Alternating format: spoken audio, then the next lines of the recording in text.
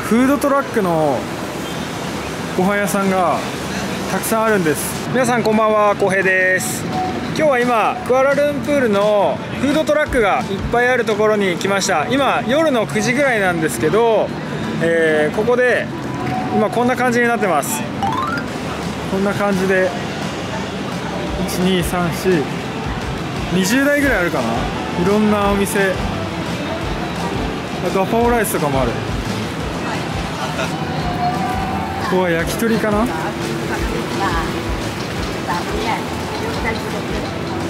っちはベトナム料理かな。なんだろう、いろいろありますね。あとはフルーツジュースなんかもあります。ここはラパーク、なんかフードトラックが集まってこんな感じで席があって食べれるようになってます。で、周りがこの高いビルたちに囲まれてるちょっとした空き地にこんな感じにできてます。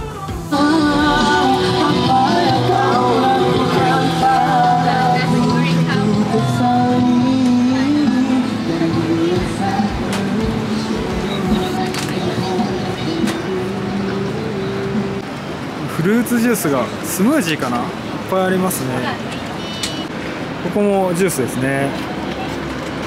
ということで今このガパオライスを頼んできました。ちょっと暗いんですけど中はこんな感じです。ガパオこんな感じですね。はい、では食べていきたいと思います。ちょっとその前に飲み物頼んできます。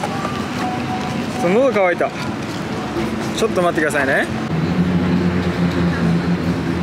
はい、今オレンジジュースを頼んできました。じゃあこれを飲みながら食べていきたいと思います。みかんジュースだ。オレンジジュースっていうよりかは。ではいただきます。久しぶりのガパオ、タイライの辛いかな。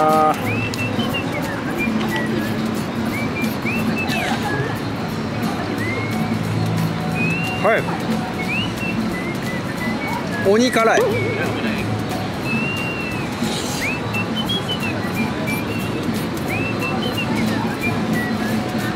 鬼辛いのと、見た目でうすうす気づいてたんですけど、ガパオっていうよりかはカレーですね。これ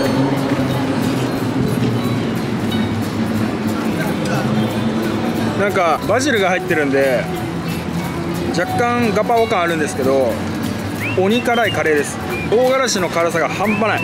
マジで超辛い。卵があるんですけど効かないぐらい辛い。ただね、うまい。マレーシアに来てメニューの写真とかあるじゃないですか。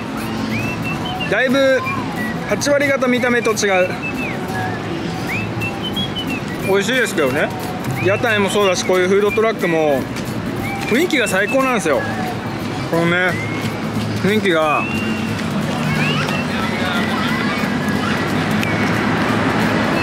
こんな感じでいいですよね。のんびり、もう9時過ぎてるんですけど最高です。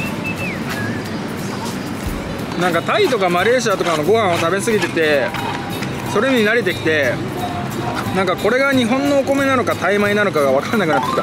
はい、ごちそうさまでした。食べ終わりました。辛かったですけどめっちゃうまかった。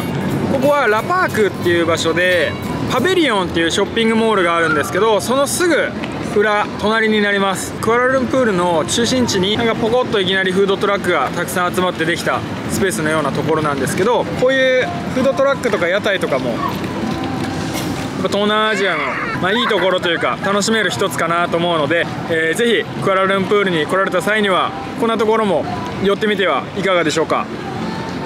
はい、ということで、今日はですねこのラパークから動画を終えたいと思います。こんな動画も少しでも参考になったと思っていただけたらぜひ高評価と、それからチャンネル登録の方もよろしくお願いします。